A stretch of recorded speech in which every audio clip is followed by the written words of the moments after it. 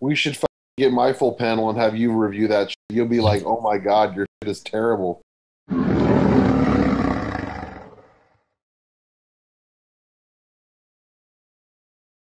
Okay, so we're going to review one blood work this time, and next time I'll do Michael and Trevor. This time we'll do Lee. So I know this is going to be a little detailed, but it hopefully should be interesting. I want to mention ahead of time, I'm not a doctor. None of us are doctors. This is not medical advice. You should consult with a doctor. We're just, as observers, speculating on what you might want to look out for. So this is an African-American gentleman. He says, can you please evaluate and give me some helpful feedback based on what you see? Thank you, Leo. If you can block out my name, we've done that. He's a male. He's 31 years old. He's 6'2". He's African-American, which is important. And he's 198 pounds. Which is important. It's important because we're going to see now. I've looked at this a little bit ahead of time. And so I'm going to try to zoom in a bit so you guys can see it well. And then I'm going to click. Oh, what the... Sorry, guys. I have like... Oh, look at this creatinine. Yeah, there's a lot of interesting things going. That's why I said African-American is important. So, so number one, your C-reactive protein is 0.5. That's above the level that's considered optimal. So they're mentioning optimal is less than 1.0. Really, if you have above 0.3, you have a little bit of systemic inflammation. Not that concerning, but you do. So that's a little interesting. It could be maybe you got the vaccine or something like that. I've seen some people with higher C-reactive proteins afterwards. Your glucose is high. What does this mean? This could mean you're a little bit insulin resistant, or you were stressed that morning. You had a cortisol spike, something like that. We'll look at your HbA1c, but the way you could test this out is by doing an oral glucose tolerance test.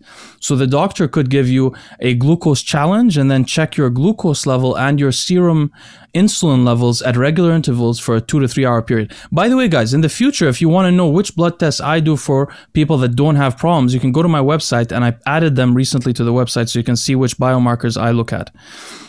His urea nitrogen is normal. Look at that creatinine at 32 years old. So this is a really high creatinine for a guy. Now, of course, you're African-American. Maybe you have the APOL1 variant, but this is really concerning. So your kidney, we don't know exactly. I don't know if you have your SD. His GFR is like 70 though. Yeah, but that's just a calculation. I mean, maybe you're very muscular. I forgot his name, but Lee. We don't know if you're very muscular, but this is high. When I was really muscular, or as muscular as I was, it was my maximum was 1.25 or something like that, and I was eating a lot of protein and everything. So there's something going on with your kidneys. There's something. So you should get your SDMA calculated and your cystatin C, symmetric dimethyl arginine, so you can get those two to compare it to. Your ALT and AST these could be a little high because you're muscular also. These are not considered high on this scale, but most of the people in the US have non-alcoholic fatty liver disease. Not most, but a large percentage of the average population. So this is actually high. So somebody that's not muscular should be around 10 to 30 or so, 15 to 30. So who knows? This could be just that you're muscular, as I said. Your albumin is good. Okay. Wait, I'm trying to scroll down. Oh, it's not. There's nothing to scroll down to. So let's see his testosterone. Wow. So he's not on testosterone, huh? That's a good natural testosterone level, though. Yeah, it is. It is. Yeah. And so your estradiol is 48, which is a nice level also. Let's look at the other blood tests. I think it gets a little worse. So your ferritin is not so high. So this is something for people to keep in mind. If you have this lower, you may live longer potentially. Your serum insulin level is not very indicative. It's not very useful unless you have it across a time frame, like the OGTT test that I just mentioned. As hematocrit is normal. Neutrophils. So your neutrophils, useful indicator of non-specific immune function, whereas lymphocytes are specific immune function. Your neutrophil over lymphocyte ratio can sometimes give you an indicator of whether you have like an autoimmune condition or systemic inflammation.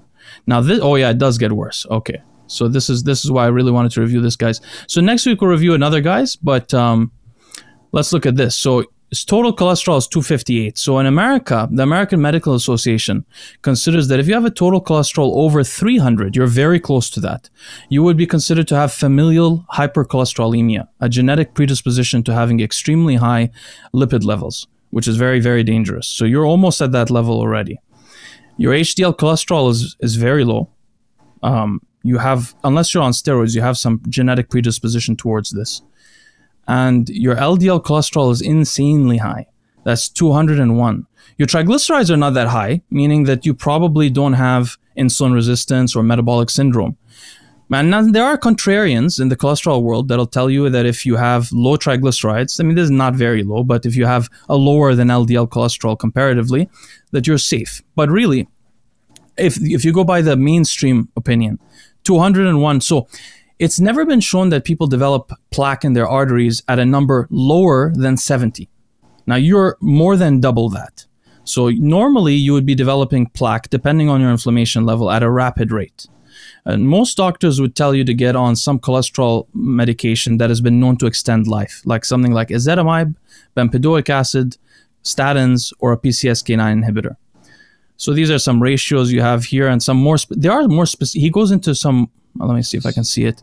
They have. Oh yeah, see, they go by the particle number, which is really useful, by the way. Excellent that this guy got tested. So your LDL cholesterol is a measure of your amount of cholesterol in your low-density lipoprotein particles. This is actually a count of the particles. Why do people do this? Because there's a guy called Ron, I think his last name is Strauss, but I forgot his last name. But anyway, this guy published some research showing that small, dense LDL particles produce plaque at a much higher rate than large, buoyant LDL particles.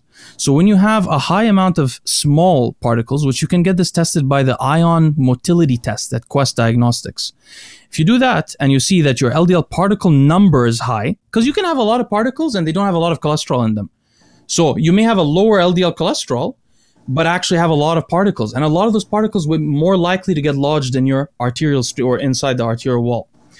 So anyway, just to mention for the audience, sorry, Bostin and Scott, if I'm boring you guys a little bit, but I just want to mention for the audience, if you see that your LDL cholesterol is 201, you don't really need to do this test anymore, these detailed tests about the LDL particle, all this stuff, because you're so high that it doesn't even matter at this point. This is dangerous. But if you were at like 100, then that would be interesting to know how many particles you have, to know if they're small and large and so on. Don't worry, guys. I'll be done soon. I'm just going to do one more. He has another test here, which was interesting. So he has this is a test of the proteins that are attached to some of these particles. Also interesting. He did great tests. The final thing I want to comment on is he does not have a genetic predisposition toward lipoprotein little a being high. Unless you're taking niacin and steroids or something like that. But usually it'll be over 40 or 50 if the person has the genetic predisposition.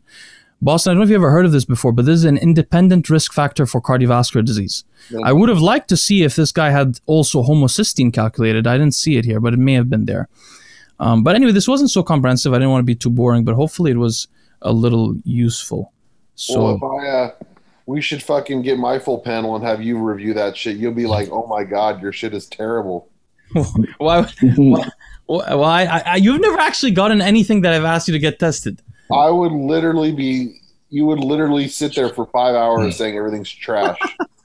That's not true. Your cholesterol is low, isn't it? I don't know. I don't know where you got that from. I never even checked my cholesterol. What? I get it. I get it on the blood work, but I don't even look because I don't really fast. I think I've seen your blood work before and the cholesterol is a bit low, but by the way, it has nothing to do with fasting. Only the triglycerides get affected by fasting. Oh, okay. How's your blood work, Scott? Do you have good cholesterol? Good, yeah. No, everything comes through pretty good. I haven't had it done since it's been about 8 months ago, but I haven't been on anything. I've been just on TRT in the past 8 months. So, oh, wow. Yeah. How come? Yeah. Not trying to start.